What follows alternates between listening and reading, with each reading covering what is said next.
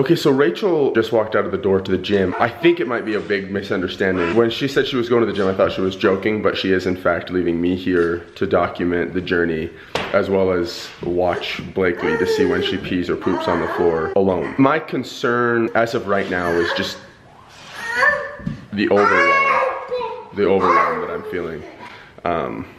Yeah, this is gonna be interesting. For the better part of my daughter's breakfast, she's been laughing at me. I'm not kidding when I say I think she knows what's about to happen and finds it funny. So yeah, I'm afraid. Okay, update. She has said potty or pee-pee 4 billion times. I've taken her to the toilet at least 400 million of those times and no pee yet. She's holding it though, so she hasn't had a single accident yet. And whenever we first tried this, she had like 5 accidents in a row. So I think she gets the concept better, but still no dice. I'll keep you guys updated.